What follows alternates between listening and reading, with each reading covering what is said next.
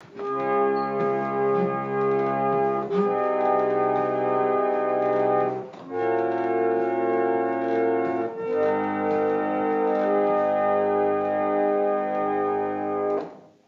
and welcome to Ipsa Dixit. I'm your host, Brian L. Fry, Spears Gilbert Associate Professor of Law at the University of Kentucky College of Law. And my guest today is Patrick S. O'Donnell, an independent researcher and writer, or as he describes himself, unaffiliated at the moment. Patrick is a astonishingly prolific and thoughtful commentator on legal scholarship blogs, who I actually first encountered as a law student in 2002 when I started reading legal scholarship blogs, and I've followed his comments with interest for almost more than 15 years now. And among other things, he prepares bibliographies reflecting a really remarkable erudition in a wide range of subjects, all of which I have found immensely helpful in my own scholarship. So I'm especially excited to talk to Patrick today and learn more about his background and how he become such an interesting thinker. So welcome, Patrick. Oh, thank you. Thank you, Brian.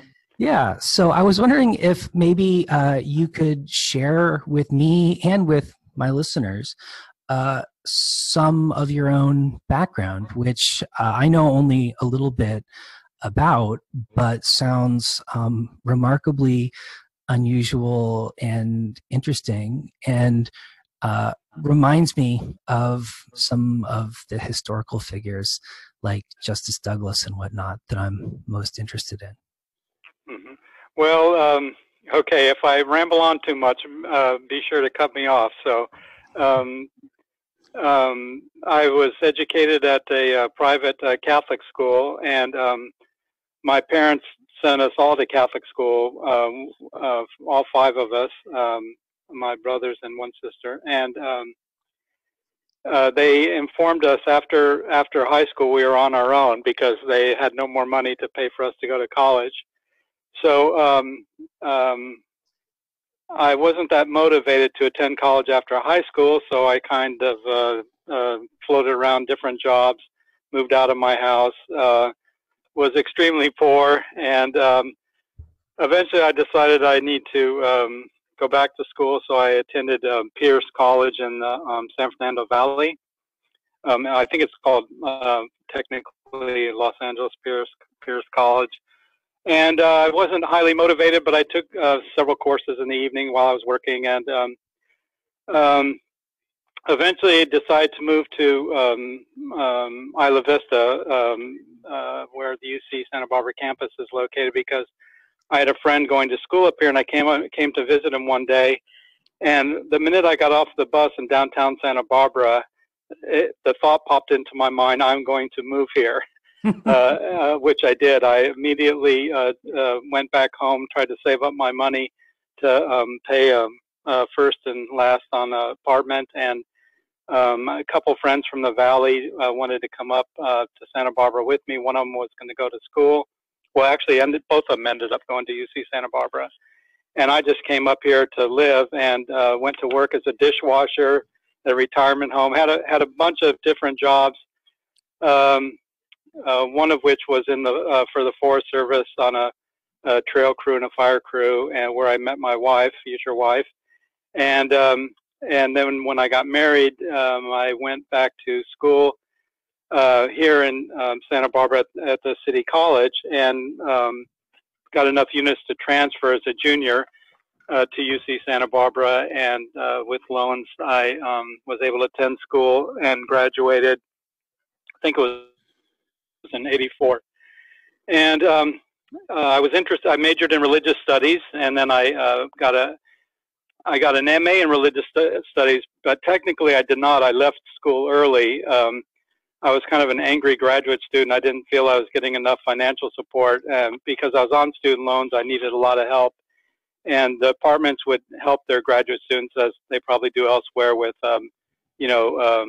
teaching assistantships and things like that. And and scholarships, and I just didn't feel I was getting enough support. Part of the reason was Ninian Smart, who I was working under most of the time, was teaching half the year in England, and so it was hard when you had the person you're working under not there to bat for you. And so I kind of just dropped out of, I dropped out of school, angry young man, I suppose you might say, and went back into the working world, again, various jobs. I technically did not get my degree because the MA program was part of the PhD program. So you would get the MA and then you'd apply for the PhD. But if they didn't let you in the PhD program, they didn't give you an MA. You only got the MA if you went on to get your PhD, which is very odd. Well, eventually I got a good job in construction. I became a carpenter. And one day I received a call. Lo and behold, an old teacher of mine said, "Patrick, I know you dropped out of school and everything, but the department decided to award terminal MA degrees, and you have all the credits to do it. And why don't you just pay for tuition for enroll for a quarter, and we can award you your degree." So I did that. And so I mean, it was just totally out of the blue, and it completely surprised me. And so I received the MA degree. But I kept working in construction, and we had a big fire here in Santa Barbara called the Painted Cave Fire, and one of my former teachers, Nandini Iyer, who was in philosophy and religious studies, and eventually just religious studies, and her husband was Raghavan Iyer, who is a political scientist, political theorist. They both taught at the university, and when their house burned down, she called me up to see who I was working for so they could get somebody to rebuild her home, and eventually she hired the contractor I worked for. And while I was working on her home, one day she showed up at the job site, as we call it, her former home, while it was being built, and said, "Patrick, I'm going on a sabbatical." Well, first she was going, I think, on a little vacation for a time, not the sabbatical the first time around. And she asked me if I'd fill in for her at the college, and that just blew me away. I was completely shocked. I thought, you know, I haven't talked to her in years. Well, why would she pick me out of all people? And I said, "Nandini, are you sure you really want me to teach her?" And I said, "I'd love to." And so I did. And I was still working in construction at the time. I filled in for her. And then she did it again, which she went on a sabbatical, and she wanted me to take over a class. So I did. And I was. What were you teaching? Comparative world religions at that time at City College. And I was also, by that point, I went on my own as a Finnish carpenter, and I tried to do both, but I got very frustrated because it's hard when you're working for clients and you say, "Well, I can't show up tomorrow because I'm teaching," which happened on occasion. And then I talked to my wife about it, and I said, "I want to quit the construction and see if I can teach and maybe pick up some more classes." And with her approval, I did that. And but I didn't pick up a class right away. Eventually, I was teaching 2 classes, which still wasn't very much. But I was starting to write, and I forget how we actually made contact, but I made contact with Oliver Lehman, who's actually at the University of Kentucky in the philosophy department. And he's a specialist in Judaic and Islamic studies. And we started some correspondence. And again, I don't remember how it initially started, but during the correspondence at one point, I had studied Islam, one of the traditions I studied when I was at UC Santa Barbara. I specialized mainly in Islam and the Indic or Indian philosophies under Mrs. Iyer, especially in Ninian Smart and Gerald Larson. But so he asked me if I wanted to write some biographies for him for a biographical dictionary he was composing, and I said sure, and I did it, and those were published, and then some other publishing opportunities opened up after that. So I ended up publishing a few things in Islamic studies. I also part-time, for a while I did some things for ABC Clio. I don't know if you've heard of them. They're a publisher in town here as well. I wrote some biographies for them, but that was, I think that was even before I started teaching because I had a brother who worked there. And so a little nepotism was involved. He got me some work, and just so I could get a little extra money. It wasn't very much at all, but so let's see what to say after that.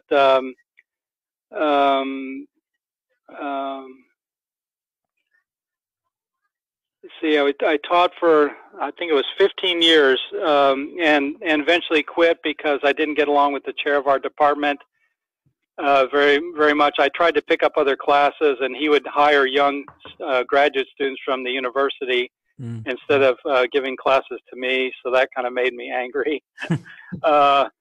This theme of anger I see has arisen a couple of times here in my biography, but anyway, I guess I always thought more of myself than other people did, which is, probably not surprising, but and we just had some clashes over course content. The way I taught the critical thinking class, I thought was more in line with how a critical thinking class should be taught. At our department, it was taught more or less like a formal logic class for dummies, as it were. They emphasized deductive reasoning and formal logic, almost nothing on informal fallacies, nothing about psychology with regard to reasoning, et cetera, et cetera. And I thought that was a big mistake. So I developed my own course, and the minute they found out the material I was teaching, I was kind of called in and given a lecture and says, basically told, this is not how you teach critical thinking. And I said, I'm sorry, but you are wrong. And I had actually surveyed the material. I was spending a lot of time doing research. In fact, I spent almost an entire summer researching the material for the class and putting it together. And what I discovered is they were indeed wrong. And even though it is true that critical thinking in a lot of philosophy departments, at least at one time, I don't know if it still is, was taught like a kind of simplified formal logic class, which just astonished me because I thought, the subject matter is much wider. And critical thinking is often taught in English departments, which it was at our school. And there was a battle over the course. The philosophy people in our department would tell the English people, you don't know how to teach it, you don't know what you're doing. But I actually thought that they probably were truer to the motivation behind the course than we were as a department.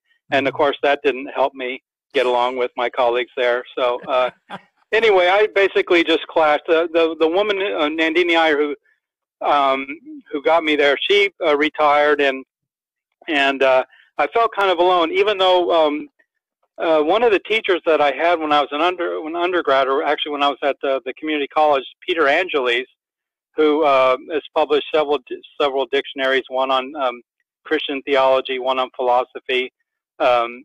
He's really was a brilliant person.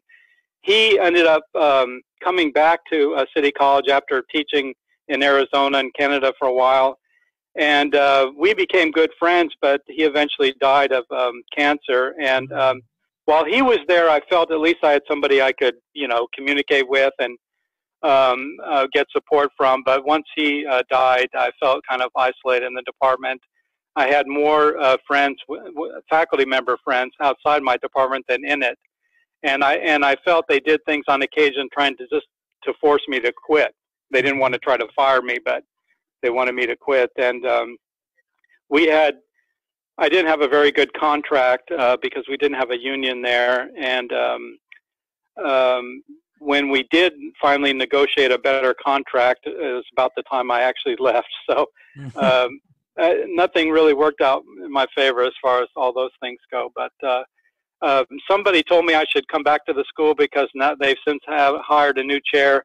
I've given it some thought, but I'm not sure I want to teach again. I was a little bit distressed over my students as well, who could barely compose, grammatically correct sentences, and did not want to read. I had no motivation whatsoever to read. The time I was there, the quality of the students entering the college dropped, I think, precipitously, and I couldn't fathom why. I had no one, in fact, I spent a lot of my free time now trying to figure out what's happened in our society with regard to higher education, because having that experience, I mean, and I don't blame the students. These were wonderful kids. It's just somebody failed them. Our society failed them along the way somewhere, and they could not write papers. They couldn't do research, and they just were not motivated to read of anything of any length. A paper, let alone a book, and it was very distressing. I was rather depressed about that, and that probably contributed to my decision to leave the school as well. So when I made that decision, of course, again, I had to consult with my wife because she's the breadwinner now. And the only other job I had was doing ground maintenance for our condo association. So she okayed it, and we took a big hit in our household budget and income, and but she said, as long as I keep reading, writing, researching, whatever, and I keep busy, she'll support me. So I'm very fortunate to have a spouse who is willing to do such things. Indeed. I'd be on the streets probably if it wasn't for her, I think. I don't know. Yeah. Well, Patrick. So how's that for a I love it. Long-winded summary? I love it, and I actually have so many questions, more questions, after learning all of that. But okay. But given the nature of the podcast, maybe you could say a little bit about how you developed an interest in legal scholarship and started reading law blogs and commenting on them. That's a tough one, because I don't know if I can pin down any one thing, but at some point I just saw a few law blogs online. Like I think Concurring Opinions was one of the first ones. Are you familiar with them? Of course, yeah. Yes, I've blogged there a couple of times myself. Oh yeah, and then of course later I learned of the other ones like Prof's blog, Larry Solom's Legal Theory blog. Somebody I've corresponded with, and actually we met some years ago. He came out here and we had lunch together, which was really nice. But and then I was also corresponding with other people in the law. Once I started reading the law blogs and asking questions and commenting, some of them would send me an email and ask me about something I said, or we would talk about these topics. And once that started happening, and having taken the a couple of classes, night classes at the College of Law here, I guess that just all that together kind of sparked my interest, and I basically started acquiring law books in specific areas: international law, torts, contracts, constitutional law, and reading them and the scholarship, in those areas. And of course, my book buying habits were driving my wife nuts, because every time I would find I would discover something new, and I'd say, "Oh, I don't know anything about X," and she would just shake her head and close her eyes, like, "Oh no, that means another new area is going to go out," and essentially that's what I do. Sometimes I just I have the proverbial problem of being a jack of all trades and a master of none, because once something starts interesting me, I pursue it as much as I can until I feel I reach some kind of dead end, or or something else sparks my interest. So I don't feel any loyalty to any specific discipline or subject matter. Just whatever tickles my fancy, I like to explore, and I find it goes in phases. Sometimes I'm really interested in certain legal problems, but then, as you may know, I got really interested in philosophy of mind topics for a while, and I still am.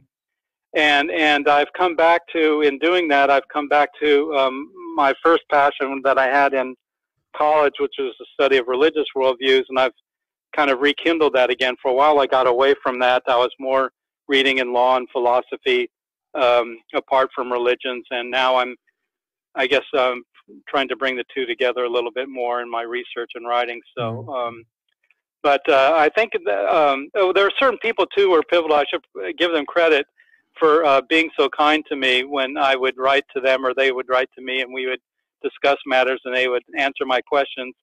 Frank Pasquale, sure, yeah, one of the nicest. He's one of them, and and Dennis Patterson, who's at Rutgers. He does philosophy of law primarily. He's a big fan of Wittgenstein, and he's much more conservative than I am, of course, but he really helped me out a lot. In fact, I wrote something on stare decisis, and he said he posted it up on his office door, which blew me away. I thought that was probably one of my proudest moments. I thought, here, I'm not a law professor, a law student, anything, and he does me this honor, you know. That piece I eventually published in an Australian periodical, but I'm a little embarrassed about now because it's very, I don't know how you would say, maybe doctrinal or introductory. It doesn't really discuss doctrine of precedent, say, with respect to how it's used in courts, how they manipulate it, say, or doesn't have a very critical, realist, or empirical kind of approach. It's more just the doctrine and the theoretical kind of ideal model. So I would never write something like that today, but at the time it sufficed. At least, you know, it gave me a feel for the subject. So, and then so Dennis Patterson, Larry Solomon, I communicated with, and he helped me a bit. And then the Legal Ethics Forum is another blog I was reading continually, John Steele, and I would comment there, and several of the people, the late Monroe Freeman. Do you Sure. remember him? Yeah. I actually began my career teaching as a visiting assistant professor at Hofstra. Oh, you're kidding me. Yes, he was remarkable. We had wonderful correspondence. He sent me books that he signed for me, and I really miss him. He was another. The only thing we agreed on very much in terms of law and approaches to prosecution and defense, etc. But we would quarrel over the Israeli-Palestinian conflict. I was far more to the left than he was, but still, we respected each other, and we had very, civil and indeed friendly conversations and arguments, and I really miss him. He was a remarkable person. I hope I didn't leave anybody out, but all these individuals, they encouraged me basically without really ever having met me. Steve Schifrin, of course, at Cornell, who's affiliated with the Religious Left Law blog, and then Bob Hockett, Robert Hockett. Do you know him by any chance? I don't think I do. He's at Cornell. He does mostly economics, things like that, but I read a paper for him and commented on it, and that he did on international law, reviewing a book on international law, and he was very helpful. He's the one who asked me to blog at Religious Left Law when they first began. Oh, and Jim Chen, of course, at Ratio Juris. Do you know Jim? He's at Michigan State now. Yes, I know Jim. Yeah, he actually was the first person to ask me. He kind of pulled me in, kicking and screaming, into the blogosphere, as it were. I didn't. He said, "Patrick, I've been reading your comments, and I have that Juris Dynamics blogs, which is kind of moribund now, but except for the one I'm blogging at." He just asked me so kindly and was so flattering that I couldn't refuse, and so I think it was in 2008 I started blogging with Ratio Juris, and because of Jim. So all these various people who are law profs have been very good to me, and I always had a very different image of law professors and people in the law, and my experience wasn't what I had heard from other people. I mean, I've really had come across some wonderful individuals. I don't know if it's just luck or good fortune, whatever. But really, I have very nice, generous people, especially considering the fact that I'm not formally affiliated with any institution, and neither a legal scholar or a law student of any sort. So except informally. Yeah. So yeah, I think I've benefited immensely from that. It's just given me confidence, I guess. That one probably wouldn't have if one didn't have such contacts, I suppose. Yeah, well, it's really a heartening thing to hear about the profession, frankly, that people have been so welcoming and well, online you just seem to read about the dark side all the time. It seems to me. People criticize, complaining about this, that, and the other thing, and I'm sure there's a lot of truth in that. It's just my experience, which is, of course, not standard. It has been very different. So. Yeah. Well, maybe you could say a little something about your brief career as a law student and how that informed your interest in the law. Oh, well, I was attending night classes, which was not easy because I was riding my bike and it was at night, and my wife was thinking I would get hit every evening when I'd, go back and forth to school. Mm-hmm.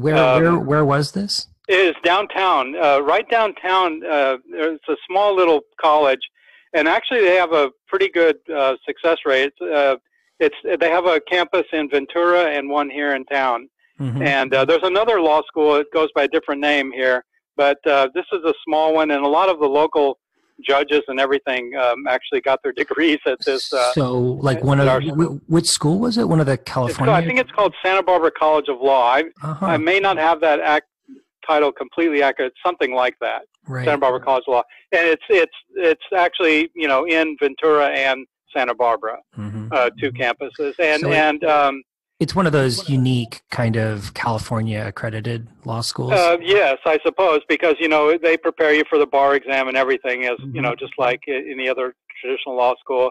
The classes I took were very standard, I think, curricula. We were learning legal research and writing.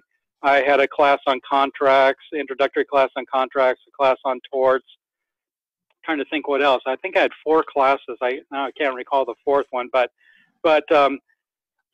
just getting the case books and learning how to read, cases and horn books and everything, all of that I found so fascinating, and I love just learning the methodology or methods, I should say. I think it's a more accurate description.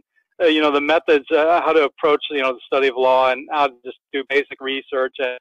And I found that so immensely helpful. So when I did eventually drop out or not continue, I should say, I completed the semester and just didn't come back. But I didn't really have many regrets because I felt it just gave me a foundation to do research.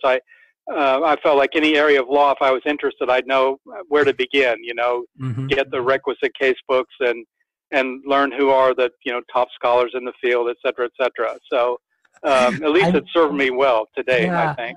I just find it fascinating that you attended a law school designed specifically for the purpose of teaching people to become practitioners, and what you took away from it was how to be. I know, and I used to shock my fellow students when I said, "I'm just here to learn. I don't give a damn about being a lawyer or anything." They're like, "Look at me. Why would you do such a thing?"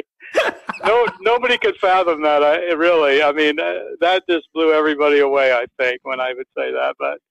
But to me, it just seemed, I don't know, natural. I've just never been that ambitious, I suppose. Maybe that's part of it. I'm not, in terms of, career or anything like that. And if there's such thing as knowledge for knowledge's sake, which I don't really technically believe in, but I almost approach things that way, I suppose. So yeah. Well, it seems like you've kind of set your own ambitions in a lot of ways. Yes, that's a nice way to put it. Yes, I never thought of that. That's good. Yeah. Well, one thing that you mentioned in passing in our correspondence was that you felt that your history of kind of your labor history, as it were, informed your scholarship and your worldview. And I was wondering if you could talk a little bit about that. Okay. Well, I was raised in I would say, lower middle class family. I was born in Illinois and we moved to Texas, and my dad was working for IBM at the time, and that's of course when IBM was just taking off, in the 60s, and they transferred. Well, he had a choice to get transferred either to New York. Now I'm forgetting. I think it was White Plains, New York, or to come out to the San Fernando Valley and commute downtown. And he chose. My parents eventually chose the San Fernando Valley, which I'm very grateful for. And I have to tell you just a quick little incident that happened when we first moved out here, out to California in 1969. There was a rock concert that was literally like 3 blocks from our home at it's called Devonshire Downs. And everybody was there. Janis Joplin, Jimmy, I mean, everybody.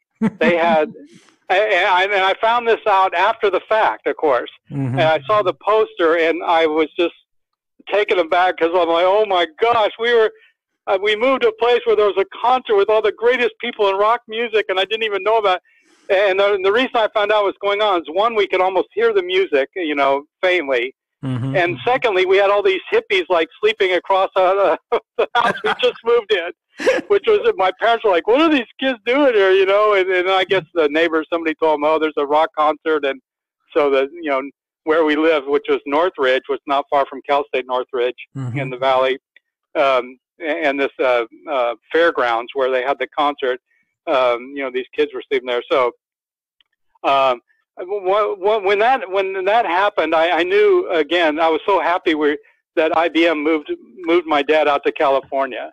My parents, of course, changed. My dad grew his hair long, wore, more colorful clothing. He used to have a crew cut that he looked very conservative, and it changed my parents. They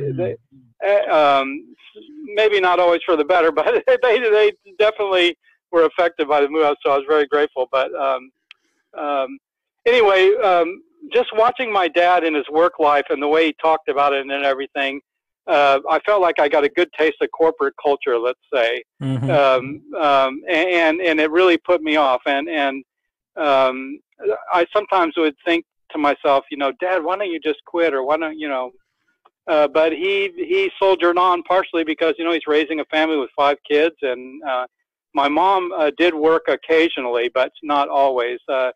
Sometimes she worked as a bookkeeper. She had various jobs on and off, but basically she raised us, all 5 of us, and we were all in a row, so it was not easy. Not more than a year and a half apart, each of us. So you can imagine what that was like. Anyway, but what was I going to say? Oh yeah, so I at some point I said to myself, I never want to work for a corporation, et cetera, et cetera. And I'm not sure how my politics got. My parents were Democrats, even though my father eventually voted for Nixon, which horrified my mother and probably led to their breakup in some respects.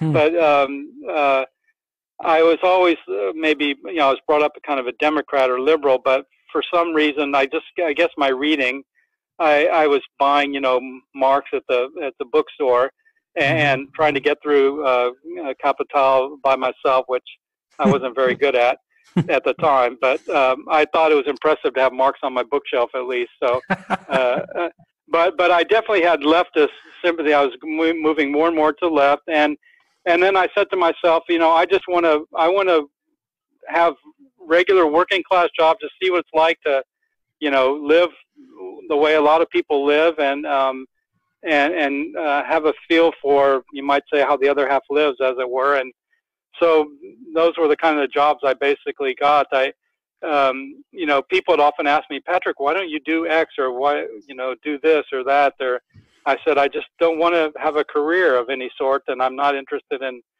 climbing up any ladders. And I guess I had no ambition at all, as I said, whatsoever in that regard. So I just floated from job to job, and some of them I enjoyed. I worked at a sign shop, which it was just, it was wonderful because the person I worked directly under, there was a man and his wife. She was the secretary, he was the painter, and then the guy I worked under did all the silk screening, the priming, putting up signs and everything. I worked under him, and he became like a second father to me. And I got a feel for what it means to work in a shop where there's some craftsmanship going on, as it were, and just learned a little bit about the trade of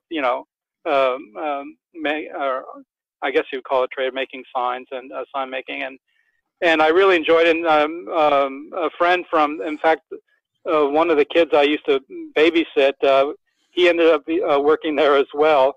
He ended up being about 50 pounds heavier than me and bigger than me. So we used to love joking about how I used to babysit him. But he ended up working alongside me, and we became good friends. And that job, I don't know, something about just the experience there had a big impact on me. And the only reason I quit is because I wanted to move to, that was the last job I held before I moved to Isla Vista, Santa Barbara. And even when I got up here, you know, I was content being a dishwasher, more or less. I worked at a retirement home as a dishwasher and a security guard, and then I worked at a kind of a surfer restaurant, as it were. The owner and the chief cook were both surfers, and this is only in Isla Vista would this happen. I'd be in there washing dishes. One of the guys would come in the back kitchen and say, "Surf's up," and they literally would shut down the restaurant and go surfing. Wow. I mean, can you believe that? Needless to say, they didn't survive very long. Their priorities were, yeah. No, I mean, it was incredible. It was a nice, I think it was called Sun and Earth, was the name of it. It was a very hippie-looking place, and it was actually good food, but these people, you know, were torn between surfing and the restaurant business, and really, I think surfing won out in the end, but yeah, it was the funniest thing. I mean, I wasn't any big surfer or anything. I just worked there, but and then I had other jobs. I worked at a recycling center downtown as a truck driver and laborer, and actually, I think part of it is I also liked doing physical labor. I felt it was honest. I never wanted a job where I felt like I was taking advantage of people or somehow they were being exploited. And I thought, well, when you're working with your hands or doing labor, you know, it's hard to hurt anybody or, you know, take advantage of them. And I wasn't using, you know, them as a way to get to something higher, as it were. And I remember Gandhi said something about bread labor. He thought it was, you know, important for people to do a little physical labor every day. And he, of course, he himself, you know, engaged in different kinds of bread labor, as it were. And something he said about that resonated with me has ever since I learned about it. I think there's some truth to that. I think a lot of people who, you know, use their minds for a living, as it were, would really benefit if they, you know, carved out some space or time for just literally some kind of physical labor, working with their hands. Like you do that a lot. I've seen your craftsmanship and things you do. So I think that's the ideal situation. You have the best of both worlds. Yeah, so. Yeah. Well, I'm sure my carpentry skills are nothing compared to yours. Well, I've seen these are things I've seen pictures of. I think you do an excellent job. And anyway, I wasn't doing anything like furniture. I'm just basically, you know, houses, you know, hanging doors, cabinets, windows, that kind of thing. Yeah. Baseboard moldings and all that. So I never really learned any fine, you know, furniture making or anything like that. And I probably wouldn't even want to try it because at this point, at least. So. Yeah. Well, you know, one thing that I've always found especially interesting is the way that you use bibliographies almost as a form of scholarship. And you talked about that to some degree already in terms of, you know, your approach to, you know, finding new areas that you're interested in and kind of. Yeah, that's actually how that started. Is when I was in graduate school, I began doing this. I would go to a professor and say, I'm interested in X, like, especially in the religious studies department. Often when I was in religious studies, I was basically studying the role of politics in religion, generally speaking, in Poland, especially in the Greens in West Germany. I was studying that, and then in Islam, of course. And often that I found myself needing to go outside the religious studies program and seeking out scholars, you know, in other departments. And once I started doing that, I realized, you know, the way I could get a handle on things is if I would find, you know, the subject I was interested in, and then just try to figure out what is the best work on the topic, and I started assembling. In the first instance, I was doing this for myself. I started putting together lists for myself, and of course, these were always things I would hope to read. I didn't always get to read everything I wrote down, but at least it directed my research often. And then I started saving them. You know, first I would write them out by hand, then eventually I typed them up. By the way, when I was in college, I only used a typewriter. I mean, some people had computers. I never had one. When I look back and think, boy, if I had been in college when there was computers, I would have been much more productive. But I had this old typewriter where, you know, I would be, you know, tearing up pages and trying to, you know, using erasable typewriter paper and gumming up my typewriter, and it was just a nightmare. But first I started making them for myself, and then a couple of times I had fellow students. I became good friends with a couple of people in political science because I was taking a lot of political science courses, and in fact, one of them teaches up here now, is a good friend, Manu Eskandari Kajar. He's in the political science department at City College, and the other one, Wayne Gabardi, he's now University, I think it's Idaho, chair, I think, of the Department of Political Science there. But they were good friends of mine, and sometimes they would ask me for, you know, something I had put together. And that was the first time I actually started, you know, then doing lists for other people, as it were. I mean, I was sharing them. All this began, I began composing things like this for myself, always.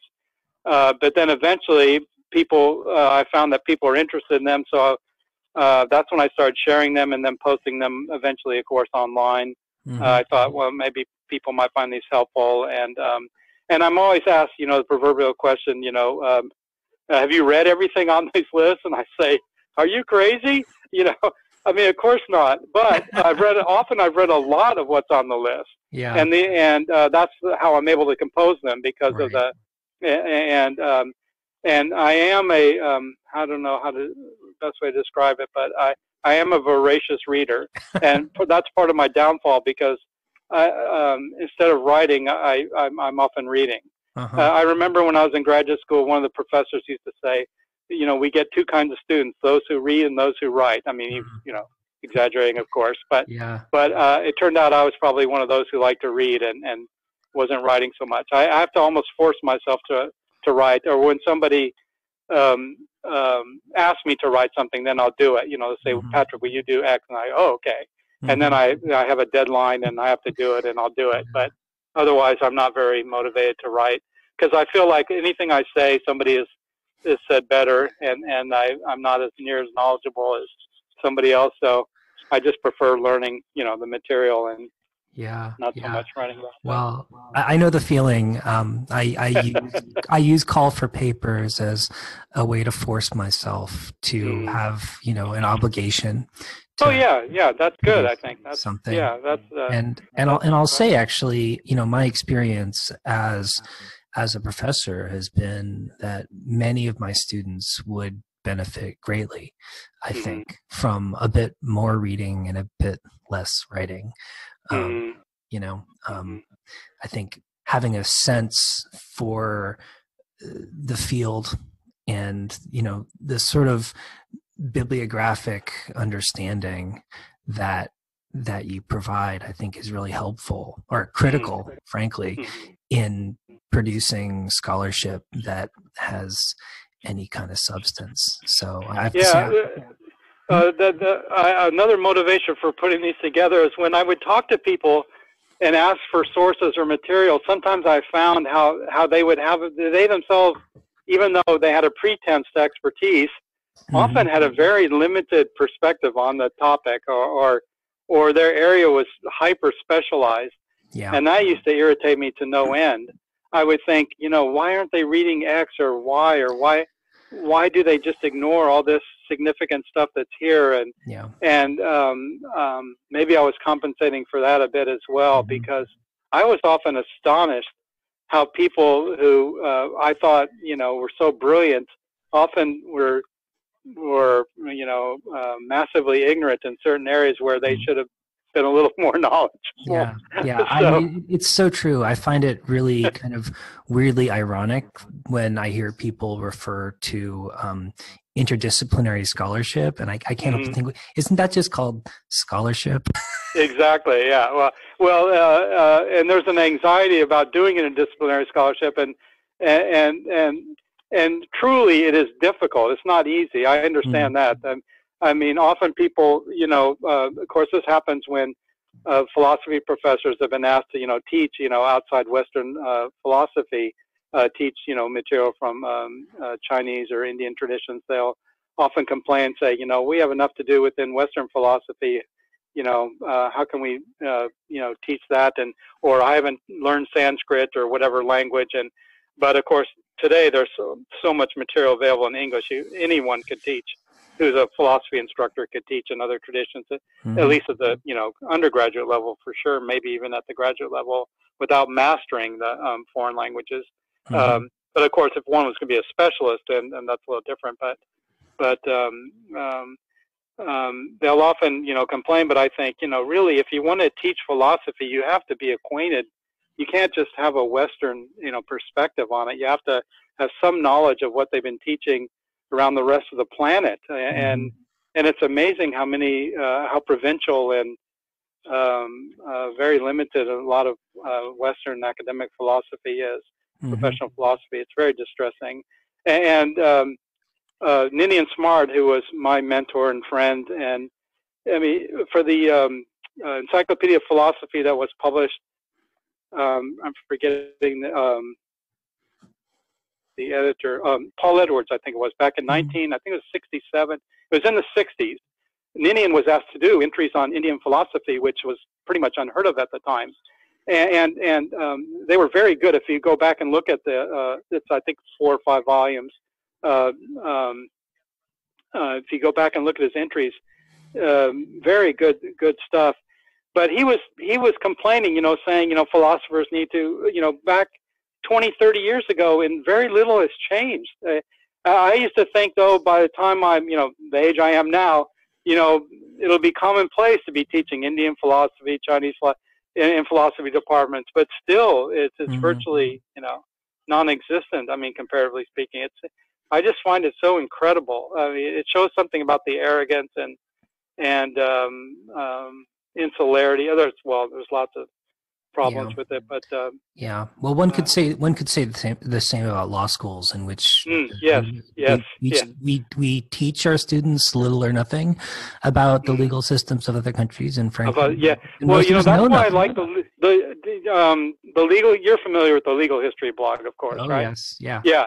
Well, that's one thing I like about that blog is they've gotten some bloggers who know a little bit about law in other countries, and they're starting to, provide links to pages. Mitra,